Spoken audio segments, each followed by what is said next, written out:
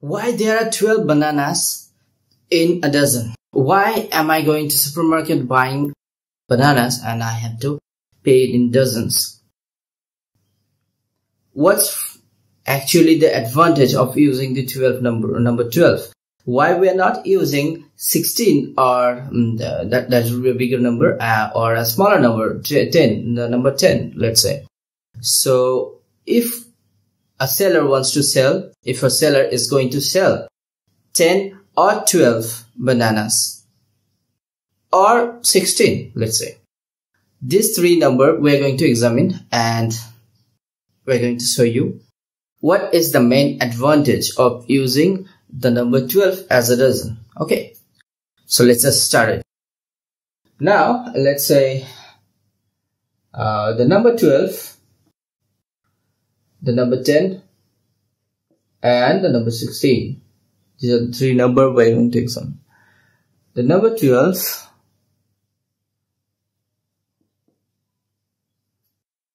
we can divide into 1 multiplied by 12.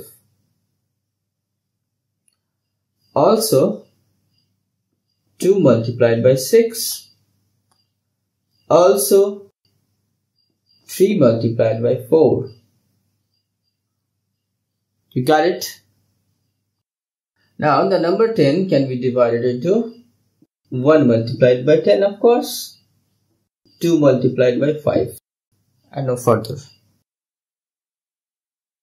And the number 16 can be divided into 1 multiplied by 16 again, and 2 multiplied by 8, 4 multiplied by 4. Okay. Yeah, if I'm going to take 8 multiplied by 2, that is already written. Okay, I'm not taking the vice versa.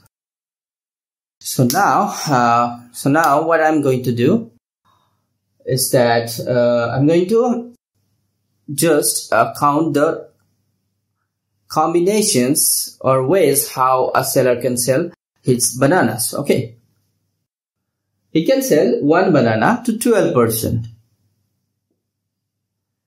12 bananas to one person. So this gives us 1 and 2 different combinations.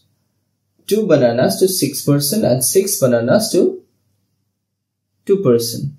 That again gives us another 2 combinations. 3 bananas to 4 people and 4 bananas to 3 people. Again another 2 combinations. So this would gives us a total of 6 combinations.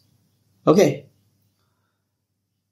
If the seller decided to, let's say, sell his bananas and in a dozen, and a dozen he assumes as the number 10, so he can sell 10 bananas to one person. Okay, and 1 banana to among 10 peoples. Okay, so this gives us 2 combinations. He can sell 2 bananas to 5 people and 5 bananas to 2 people. 5 bananas to 2 people, 2 bananas to 5 people. This would gives us another 2 combination. Now he can also sell 1 bananas to 16 people for the number 16. 16 bananas to 1 people. This would gives us 2 combinations.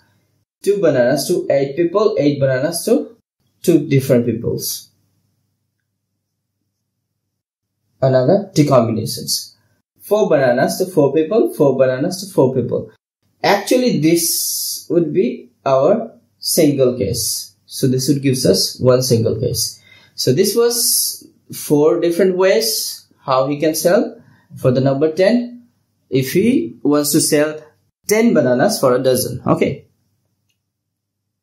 this would gives us 5 bananas.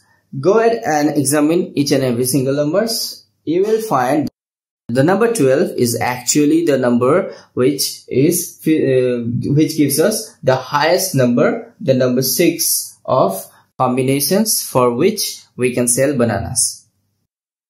So this is the reason, this is also the reason behind why we are using 12 inches for 1 feet.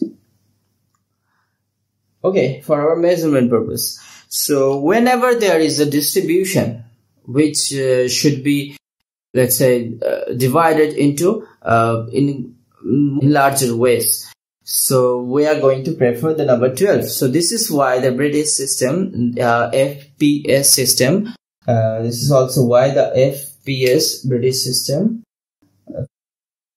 FPS system, F is going to denote feet, this is our pound,